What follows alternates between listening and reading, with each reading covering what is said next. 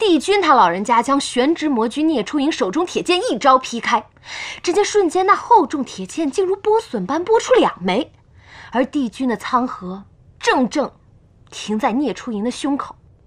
不出1招之内，竟演出此等无论招式还是力道皆变化无穷的高妙剑法。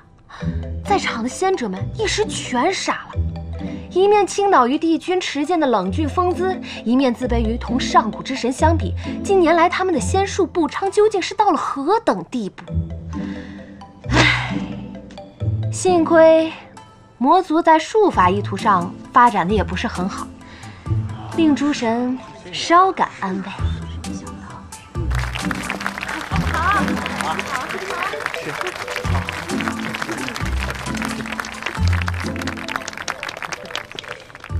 喂，怎么让成玉元君说上书了？这有什么不可以的？九重天好久没有这么热闹了，开心一下又如何？哎，真是几家欢喜几家愁啊！哦，此话怎讲？莫非司命星君你不喜欢吗？非也。从前这些小神女、小仙娥们啊。 未有胆子把念头打在帝君的头上，那实属是因为帝君他老人家太过神圣，又太过传奇。他们也未曾想过，有朝一日帝君会娶一位帝后，也或是想着，哪怕是帝君要娶帝后，他们这辈儿是赶不上了。哎，全赶上喽。可世事难料，没想到东华竟真的娶了一位帝后。 还是与众女仙们同辈的青丘凤九，令他们倍感伤心。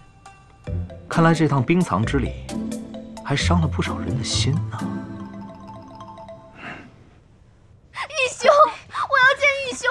为什么？公主，你无照不得回九重天的。我要见义兄，你帮我去通传一声，我要见义兄。公主，帝君带凤九殿下去碧海苍陵了。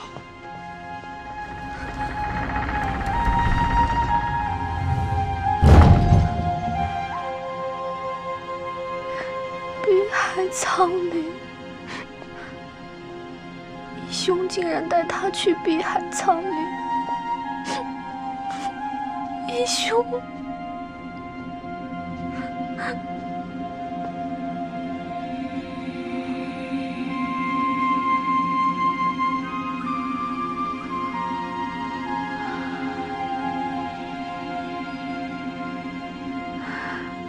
如果当初我没有逃婚，这碧海苍陵又会是如何？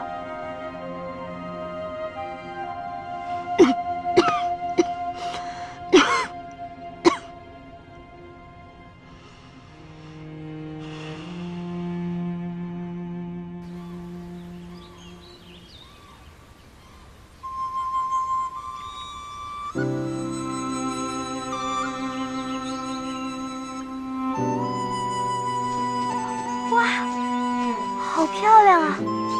这里真的好漂亮，比九重天漂亮多了。你为什么不住在这里啊？这里太大，一个人住有些空。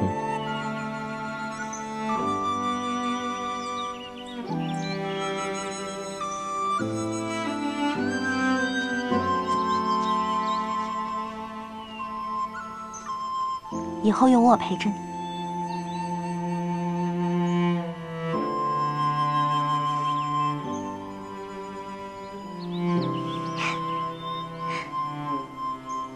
你看，来，哇，真的好漂亮啊！但是这么空置着，真的好可惜啊。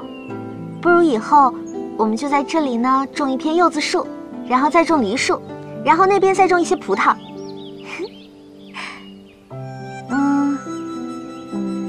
在这里再修一个长廊，再弄一个假山，然后在那边那片空地上种一些你喜欢的佛铃花。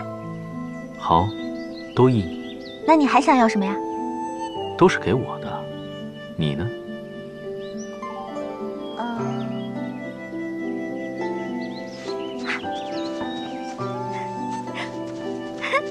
我呢？我想要在这里修一个小荷塘，然后呢，再安一个小亭子，到时候我们就可以纳凉看星星了。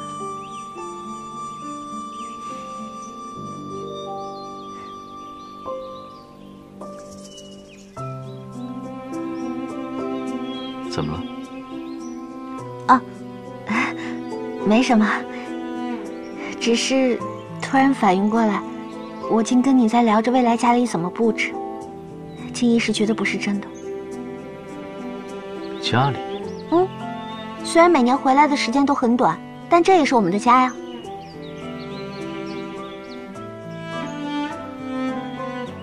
我可是说错了什么？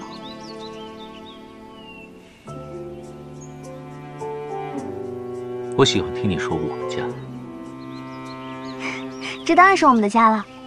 虽然现在家里已经很漂亮了，但如若将来我们布置一番的话，会更加的漂亮。到时候我们便邀亲朋好友过来吃茶玩耍，你看如何？